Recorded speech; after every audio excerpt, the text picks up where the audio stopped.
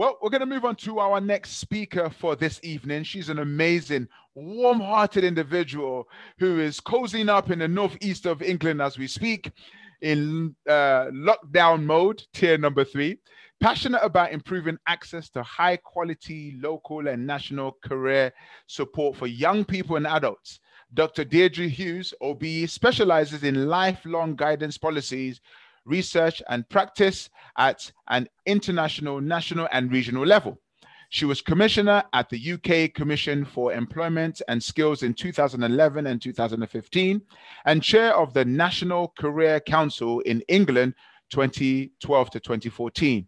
Deirdre, as a UK expert, is lifelong guidance in European Centre for the Development of Vocational Education 2017 till present. She's a prolific writer, researcher, and policy advisor promoting equality, diversity, and inclusion. She is an associate fellow at the University of Warwick Institute for Employment Research. Ladies and gentlemen, we're about to listen to another amazing, powerful, warm-hearted speaker by the person of Dr. Deirdre Hughes. Please put your hands together for Deirdre. Well, thank you very much, Action Jackson. I am really loving the soiree so far, and thank you so much for inviting me. I'm very honoured and very humbled. I was asked to reflect really on what does it take to be a game changer, and actually how do you stand out in uncertain times. And really Shay, who I've had the privilege of working with Shay as a commissioner at the UK Commission for Employment and Skills, always so inspirational and with such wise words. And he's brought to you 10 key leadership themes. So we haven't rehearsed this at all, but I'm going to bring you 5 C's, the 5 C's of, I think, what it takes to be a game changer and what it takes to look after yourself and look after your career and your own livelihood and your well-being. So, you know, the theme already has been that we're living through what are called VUCA times: volatile, uncertain, complex, ambiguous. And for some, most of us, it's been a difficult year. No matter what your circumstances are, the pandemic has impacted on everyone's lives in some sort of shape or form. Whether you've maybe seen your industry collapse, maybe you're currently furloughed, maybe you're navigating working from home alongside your homeschooling with children. I have a 3-year-old granddaughter in the background in this household. So at any point I might hear her going to bed and you'll hear her lovely dulcet tones. So we're all our circumstances, everything has changed.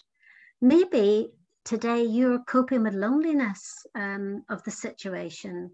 You know, it's lonely not having not having social interaction, being able to give someone a hug, being able to have a coffee with someone. So I want to really just first of all congratulate Morenica and Kenny for bringing us all together tonight. The in VUCA times, these volatile, uncertain, complex, ambiguous times, we as a society are already showing signs that we're adaptable and that we're resilient. And I know that those are 2 key themes for this evening's soiree.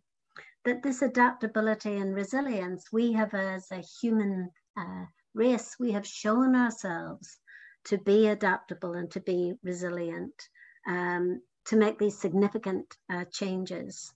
And ultimately, those 2 key words, adaptability and resilience, that's what it takes to be a game changer.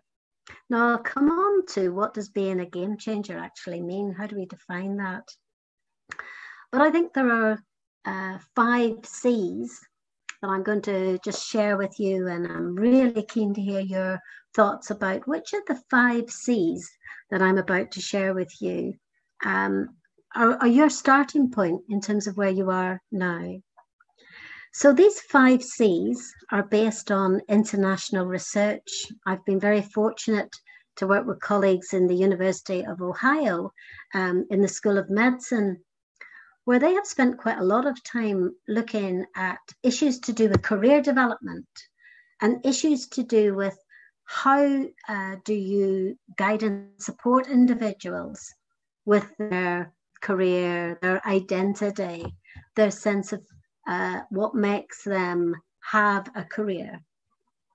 And the first thing I would say to you before I set out the 5 C's is just to say that career is a sequence of life and work experiences over time. Everyone has a career of some sort. And I think this is a really important point because we all start in different places. But I always say the man or woman who perhaps we paid for our petrol at the petrol station, or the person who serves us, you know, a cup of coffee in Starbucks or whatever, or the person who's been cleaning the floor to make it nice for all of us, that every one of us have a career. It's just that we look at it through a particular lens, but it's unique to all of us. So that's the first thing to say. That uniqueness of you is really important. So here are the 5 C's based on international research around career adaptability. The first C is about concern, the extent to which you're thinking about your future planning. Now, when we talk about concern, you could say concern is about your engagement in thinking about the future and whether you're bothered or not.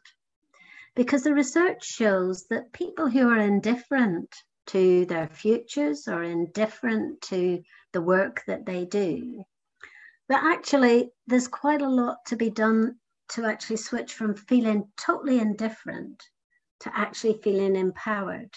And so concern is a really important thing in a positive sense. So how concerned are you about your future, the work that you do, the passion that you have or otherwise for the work that you do? Now, the second one I love, and that's something that defines me as an individual, which is curiosity. The extent to which you're curious about exploring your possible self and the fit between you and the world of work and the opportunities that are out there. So my life and my work, which has spanned sort of 35 plus years in the world of work, if not maybe more, I've always been curious about how do people get jobs? Because I lived in Northern Ireland at the time of the Troubles, when actually a line of sight to work for some was easy and for others was less so. And so I think if you can find your curiosity in something like Veronica has, and indeed other people here, be curious, always ask those questions and try and connect that opportunities to yourself, your possible self. The third one is a bit more tricky, but you might feel that you're confident in doing this. And this is about the control that you have, the sense of personal responsibility. For some people, control is about, well, actually, I have this done onto me and therefore, you know, I can't change things. But I think there are some situations that we can't change. But what we can do is we can think about personally, how can we be responsible for the things that we can change? And one practical example is, imagine you had a sheet of paper and you were to draw a circle now around who is in your network, who is there. It might be your mother, your brother, your friend, whoever. But if you drew another circle and you think about who would I want to have in my network? Who would I want to be that sort of person that gives me these positive energy to help me become greater than I am at present? And I think that's really important around personal responsibility in the sense of having control, you taking control around particularly your network.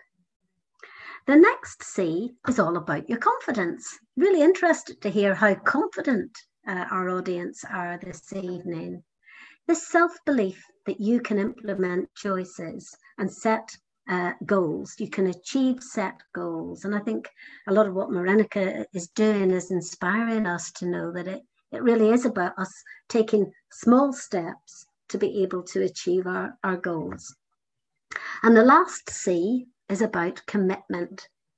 The opportunities that you find that you can commit to follow through, that will just take you that stage further in your own career development, your own personal growth, your happiness, and most importantly, your well-being.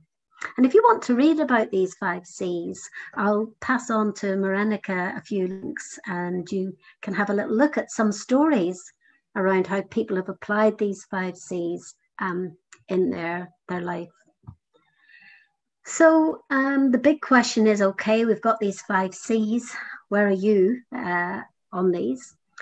The big question is, what skills and experience do we need to be a game changer? And I'm going to say it depends on the game that you're playing and the situation that you genuinely, that you want to change. So there can be a big game, which is I want to be at the top of my profession and I want to be there as quickly as I can. And that is my big game. That is my big goal. But the other game might be that you want to get a good work-life balance. You want time with your kids. You know, you want to get that balance between having enough money to put bread on the table, but actually having a good life, a quality life that suits you. That's not to say that at the very top, you don't have a good life and a good quality, but remember, everyone's career is unique to them, that sequence of life and work experiences over time. So my first message would be brave.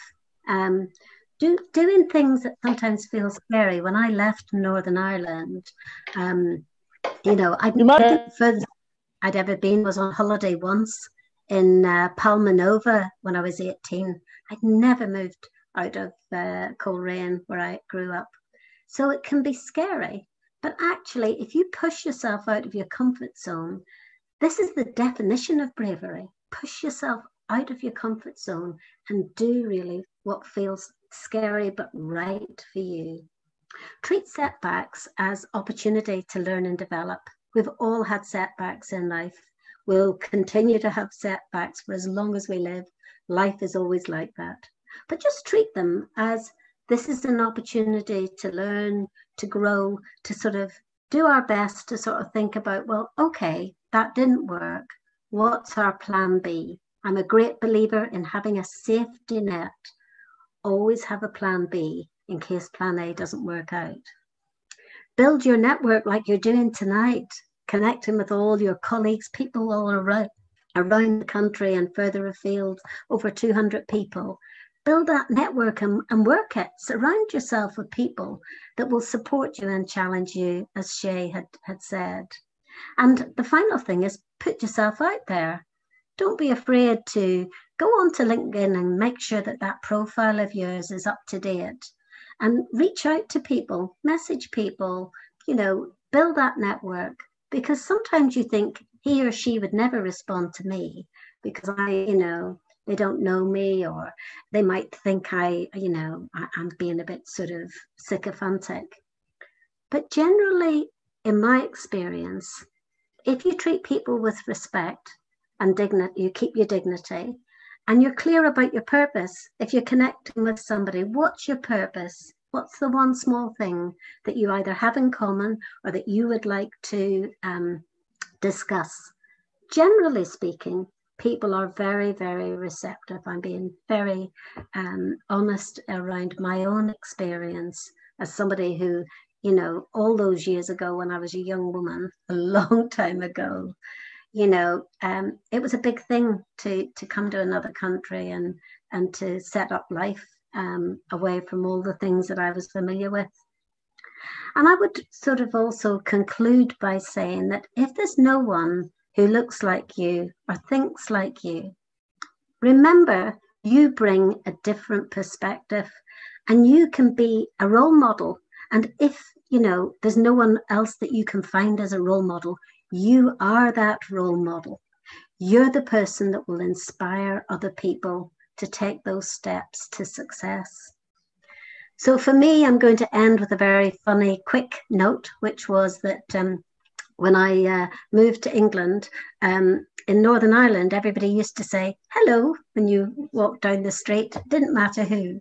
And when I came to Bristol at the age of 20, I would walk down the street and say to everyone, hello. And I would get in the south of England, I'd get a very sort of quizzical look, who is this crazy lady? But I never, ever stopped that behavior, because I think saying hello to someone in the street or saying hello to another human being is a really good way of showing that you're an open and welcoming person. And that if anyone ever needs that support in a way, having that disposition, in my experience, will serve you well. So be brave, think about those 5 C's and network, and remember, if you can't find the role model, you are the role model. So I wish you really well in your life and your work, and I'm sure that this network will grow and continue. So thank you very much for inviting me. I feel very honored to be with you all. Thank you so much, Deirdre. Wow, wow, wow. I'm just applauding here. You might just make me change my career now with all those 5 C's. Come on, that was beautiful.